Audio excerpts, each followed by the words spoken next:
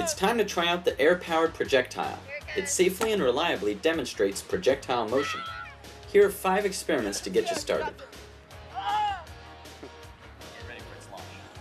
You have your watch ready? Okay, we're going to time it. We're going to time the whole The first thing you're going to want to do is to determine the launch velocity. It takes about 5 seconds for it to go up and come back down when it's shot vertically. Holy moly. 5, 1, We can use the formula velocity equals initial velocity plus acceleration times time. Assuming that the time to the apex is half of the total time, we get that the velocity at the top, which is 0, happens at 2.5 seconds. Since gravity is about 10 meters per second squared, this gives an initial velocity of 25 meters per second. Of course, the next thing you're going to want to do is launch the projectile at an angle. Without doing any math, try to hypothesize which angle will maximize the range.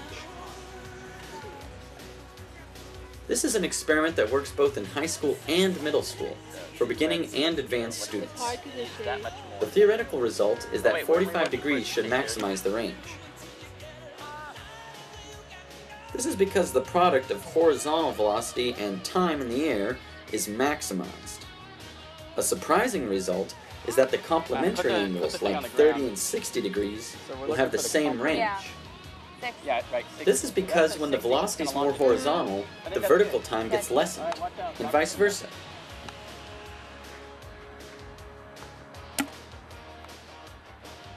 By the way, when performing this experiment, I've been using these angled wooden wedges, which are optional, but very helpful. And it designs the angle you want. So you can launch it at whatever angle you want. Right now we're going to try to launch it 30 degrees. Another addition you might want to invest in is these varied end caps. You see, the inside of the nose is sealed on the end of the tube with these black caps, and when pressure builds up, the seal slips, and it's launched into the air by the force of the expanding gas. Larger end caps can capture more of that force, and so they go faster. This allows you to make new predictions that test the various velocities. But with the same end cap, you get the same time every time.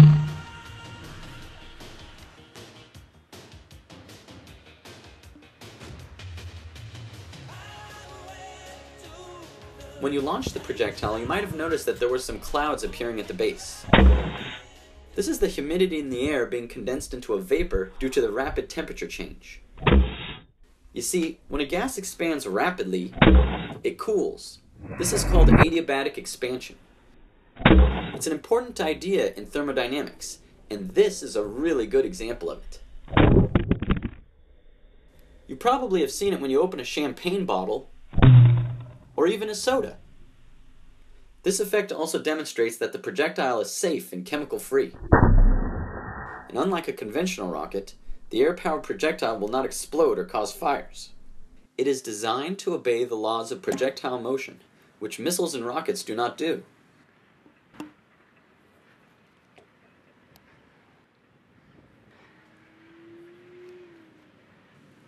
The sleek profile minimizes air resistance and turbulence, while increasing the accuracy of this elegant device. Alright, it's time for a real calculation. We'll launch the air-powered projectile at 30 degrees. I remember the sheet. It's clearly visible. And we'll launch it into a parabolic arc. We have no choice. And it should hit the ground in a predictable spot. But where? Where will it hit? That's the mystery. The initial velocity is 25. This is a different angle. VOY is VO sine of 30. You're right, that's 12.5 meters per second. Alright, similarly, but this is VO cos of 30. And that is 26? 21.6. 21.6. Alright, fine. When do you think it's at the highest moment? Right here. Right there? Right. There. We should be able to calculate it from the Vy formula. Let's use it. We're going to find the highest moment and then we'll double it and we'll get the total time. Do you know why I'm using the Vy formula? Because the VOY is 0. The what zero? VO. The what? The VY. Because that's The velocity of y. The at Vy. yeah. Voy will never be 0 because then it would never get off the ground. because we know its speed at V at Y. Yeah, at this moment, it's only moving horizontally. So Vy is 0 at the highest moment. But Voy, we already calculated, is 12.5. So some number times 10 minus 12.5 will add up to 0. Can you guess what that number is without a calculator? 1. So the time at the top is 1.25 seconds, which makes the total time of flight, 2.5 huh? is wow. How So- much? 2.5. 2.5, twice as much. I do like this. Now we want to find x, the distance traveled in the x direction. Do you remember the formula for the distance traveled in the x direction? X is equal to VOX times T.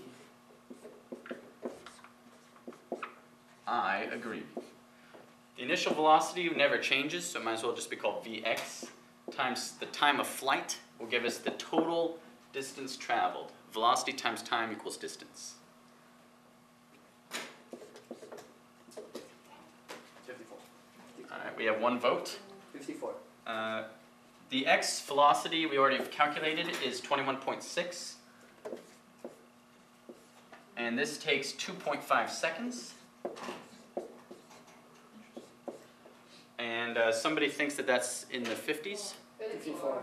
Okay, 54 meters.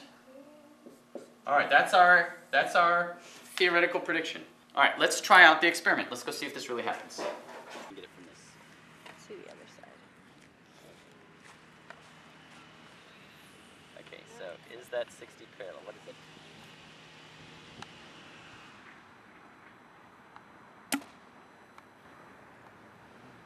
Way farther. Wait. Like that. 56. Right here.